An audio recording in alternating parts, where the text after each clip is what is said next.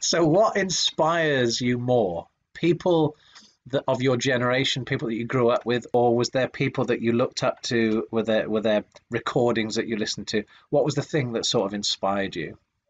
Never recordings and never other people, apart from one recording of the only recording I ever listened to growing up was Black Dyke playing The Essence of Time at the European Championships. And probably the only reason I listened to it was because it was in Falkirk, and because it was in Scotland I probably sort of like went, oh yeah, I'll have a listen to that. And I always remember listening to Sandy Smith play the two solos in Essence of Time, and in the back of my head going, I could do that.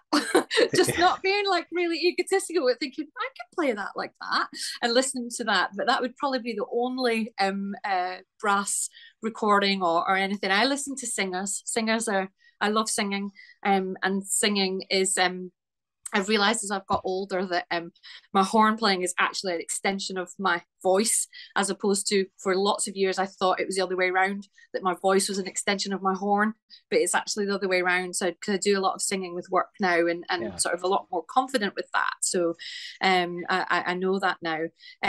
But just in general, I've just lost my track. I've just lost my track. Where were we going with that? In terms of whether it's people, Peers. peers, Peers. or So yeah. instructors.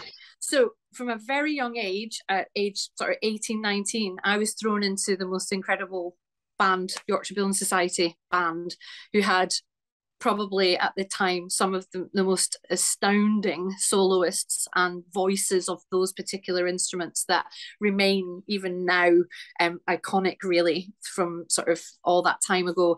And I grew up listening and playing with them, where I was probably the worst principal player in the band for many, many years. You know, when you sort of look at it, you know, people like Morgan Griffiths, Pete Roberts, Ewan Williams, you know, all these guys, they're absolutely incredible. So I learned from listening to them because it was so intense. And then obviously David was my teacher and conductor, and also a phenomenal cornet player. And This is David King for the listeners as David, well, in case yeah, they're not aware of that. so Yeah. yeah, so he would play in my lessons at university, and all that time when I was playing in the band, he played to me all the time because he was still playing his cornet at a very high level then when I first met him. And so I was just surrounded by this.